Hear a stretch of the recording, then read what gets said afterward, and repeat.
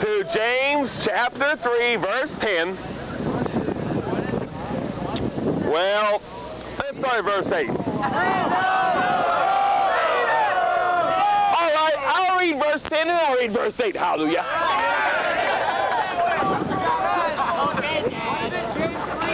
3:10.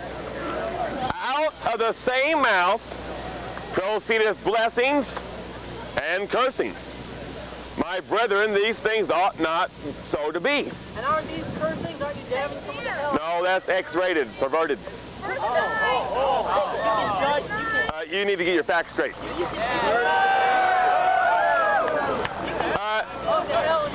Verse 8 tells us, but the tongue can no man tame. It is an unruly evil, full of deadly poison.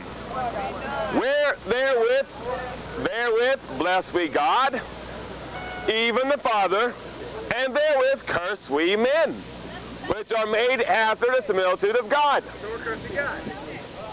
You know what? Out of the same mouth proceeds blessings and cursings. My brethren, these things ought not to be so. Does a fountain send forth at the same place sweet water and bitter water? Can the fig tree, my brethren, bear olive berries, or a vine bear figs?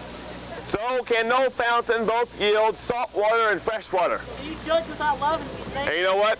What kind of cursing is that? You serpents! How shall you escape the damnation of hell? Was Jesus cursing people then? Homosexual. Now, you know what? Jesus even called Peter and Judas, his two apostles, bodies, and they get out here and display themselves like they just did. Now you know why I don't believe them. Because I wasn't born last night. You're welcome. Now, I love you and I will pray for you. God won't even hear your prayers. And you mentioned, and God hears my prayers. Oh, God hears I got a hotline bubblegum for you. Well, Jim, when you're on the stand being sued for slander, we'll see that. You know what? Here's a silly college girl. She's caught the big buzzword these days, slander and lawsuits. Do you know what the definition of slander is? What? Tell us, brother. About somebody who's not true. You can't. Very good. Speaking an untruth about somebody. It's not about somebody that you don't want to hear. How about defamation of character? I can't. Now. Oh no, I'm a holy saint, hallelujah. And here's the good news. You can be saints also, but most of you don't want to because you love your sins. And you know what? The Bible tells this in 1 Thessalonians 5:23. And the God of peace sanctify you wholly and entirely, and your whole spirit, soul, and from all filthiness of the flesh and the spirit, perfecting holiness in the fear of God. God says, I am holy, so be.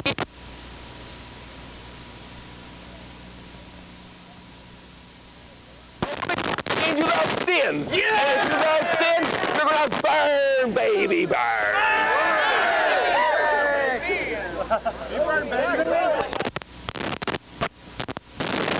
Many of you here, especially you religious hypocrites, you want God's forgiveness. You want God's forgiveness without the power of God to cleanse you from that sin and take that sin away from your life. You know what you remind me of? You remind me of a person who goes up to God and kicks God right in the shin.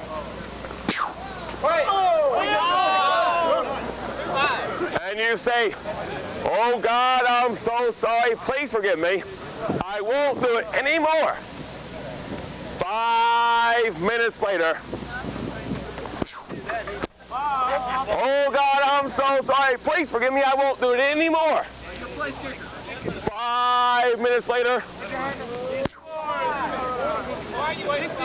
Now, do you think God is stupid? Yeah, it's just his messengers like you. Do you think that God will actually believe that you are sincerely sorry for kicking him in the shin while you still persist in kicking him in the shin?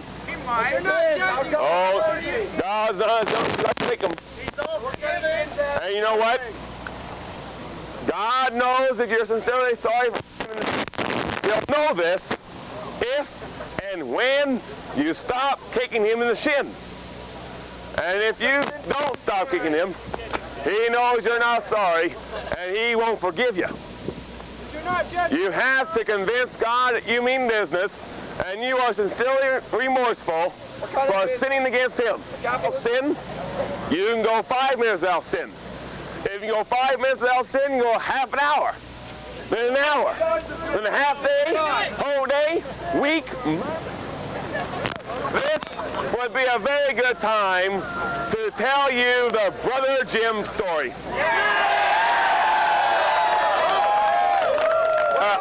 I knew you were waiting for it. Yeah, the 10,000. 15,000. Yeah. 15,000. Incoming. That's it. Hot. That's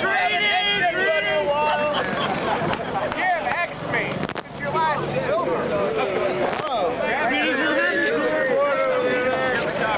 Waiting from heaven. Over here.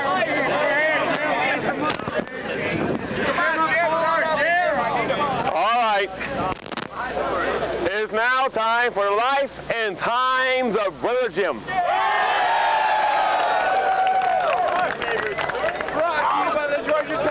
Subtitled, As the stomach turns.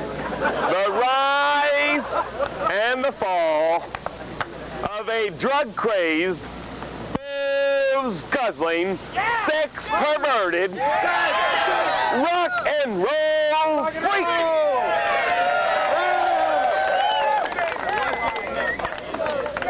Second subtitle, What Really Happened at the Van Halen concert.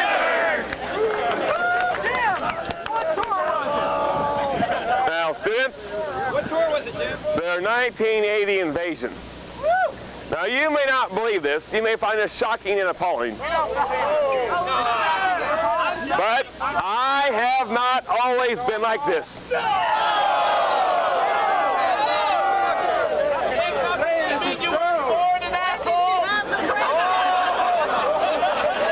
This pervert here is in Freud's anal stage. He seems to have a fixation on rectums. He is obviously obsessed with sphincter muscles. Now, when I was in the 8th grade, I began to indulge in drugs, sex, booze, and rock and roll. My freshman year of high school, I thought it would be a great accomplishment, a great achievement, to spend the first 30 days of high school totally stoned out of my mind. And so I did so. Wish I could afford it. Do you know why I did this? Why? Because the devil told me that I would have an advantage over everyone else who was not likewise stoned. But I soon found out I was the one at the disadvantage. My friends were adjusting to high school faster and learning more than I was. I found out I had been duped by the devil. I was a stooge of Satan.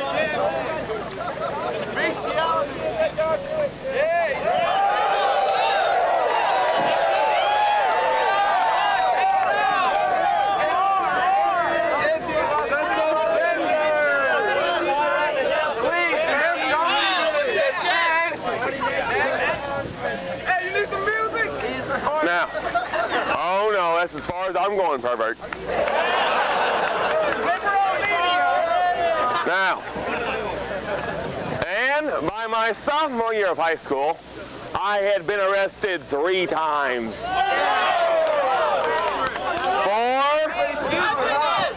for the possession of alcoholic beverages and under 30 grams of marijuana. I was a big drug dealer at this time.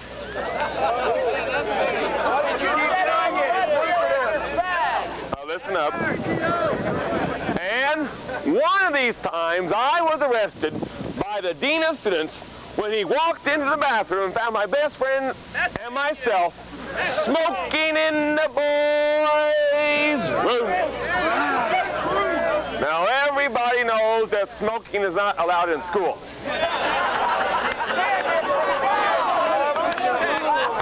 Do you know what this dean said to me?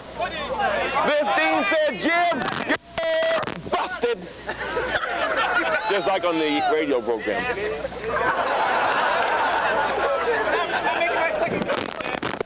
Now, do you know what that entitled me to? Now, every other person would have been immediately expelled from school. But you gave him head, so he let you off. But my best friend at this time, he was the mayor's son of the city of Evansville, Indiana.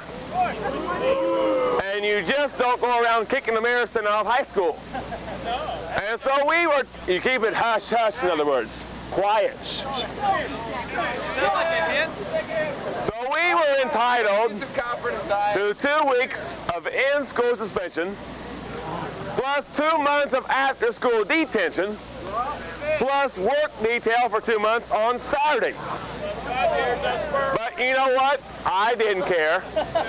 I just saw it as a challenge to get high during in-school suspension. And I even got high before detention after school, even on work details on Saturdays. I didn't stop there. I even got high during biology class, study hall, noon hour lunch, and physical education class. I was a daredevil.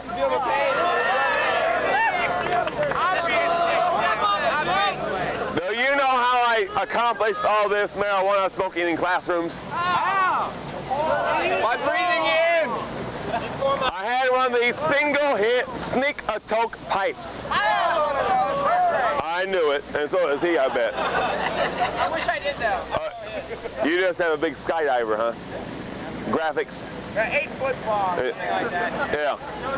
Now, here it is, my junior year of high school. I developed a very, very peculiar habit.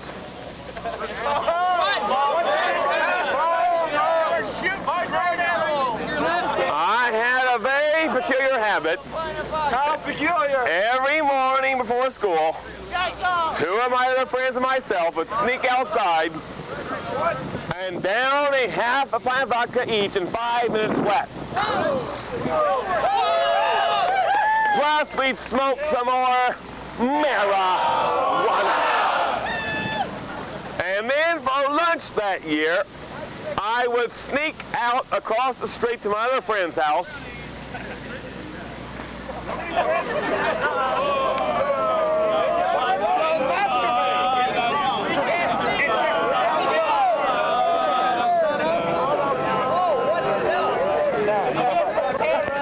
And we'd break out his bong.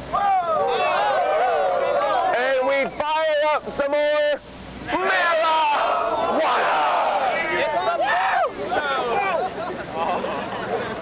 And then after school that year, on my way to work, you might be wondering where I worked.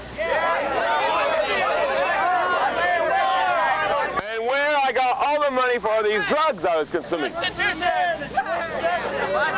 Well, as I mentioned, I was dealing in drugs, but also ever since the 8th grade, I was working in area bike shops.